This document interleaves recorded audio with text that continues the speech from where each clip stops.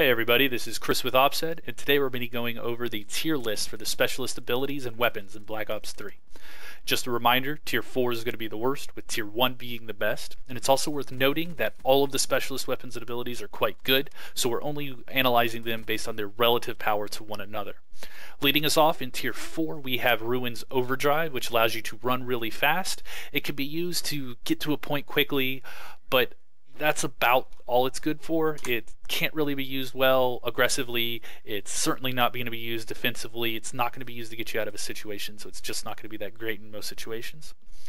Secondly, we have Spectre's Active Camo, which simply does not work as advertised. It doesn't make you invisible. Players can see you, players will shoot you, and you will die. It's really only useful if you were standing perfectly still or sitting prone on the ground, which you really shouldn't be in most cases, so it's just not that great. Then, leading us off in Tier 3, we have Prophet's Tempest. It's going to be his lightning gun. It's difficult to use. It has a small charge up, so you're going to be very vulnerable when you're trying to hit people with it. And even if you do hit somebody with it, players have grown to be quite good at getting out of the chain range, so you're not going to be able to get too many chain kills with it. Also in Tier 3, we have Outrider's Sparrow. It's her bow and arrow with the explosive tip. This is a lot of fun to use. However, it also suffers from the charge up time that you see with the Tempest, and the explosive part is not that powerful, so you're going to really have to spam it if you're going to want to get any explosive kills with it.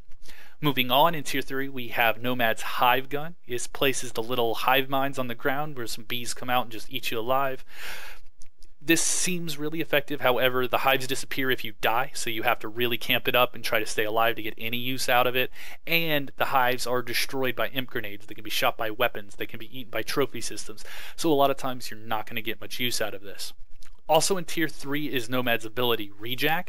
In the beta, Rejack was out of this world good and was simply overpowered, and Treyarch took note of this and gave it a nice firm hit with the Nerf bat, and now it's just okay. It no longer maintains your score streaks. It now counts as a death.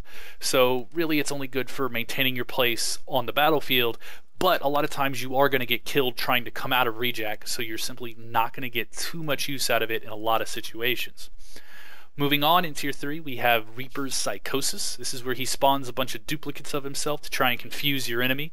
It's a really neat mechanic. However, good players are going to be able to easily recognize who the duplicates are and who you are, so you're going to be very vulnerable, and you're giving your opponents free score as they shoot your duplicates. Lastly, in Tier 3, we have Battery's Kinetic Armor.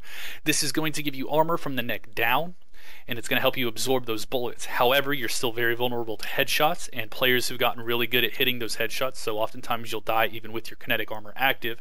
And additionally, if you have a lot of players shooting at you, the kinetic armor is going to go down very quickly and going to leave you vulnerable in a very bad situation. Moving on to Tier 2, we're going to be leading off with Reaper's Scythe.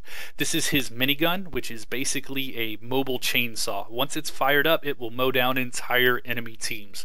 However, it's a little cumbersome to use. The spin-up time is quite long, and once you're firing it, you're just painting a giant target on your forehead, so every enemy is going to be trying to kill you as quickly as they can.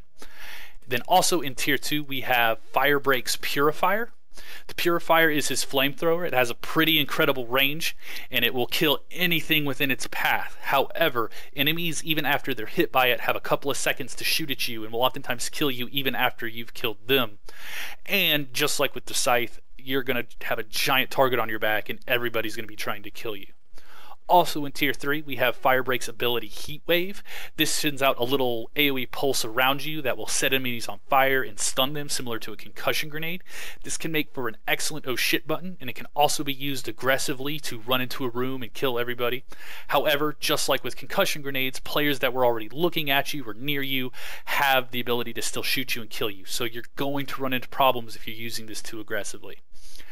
Also in Tier 2, we have Outrider's Vision Pulse. This is going to have a radius around you where you will be able to see enemies through walls. This can be really useful for increasing your situational awareness. However, it does also warn enemies that you're there, which can oftentimes get you killed, or at the very least give your enemies warnings so that they run away and you don't get too much benefit out of it.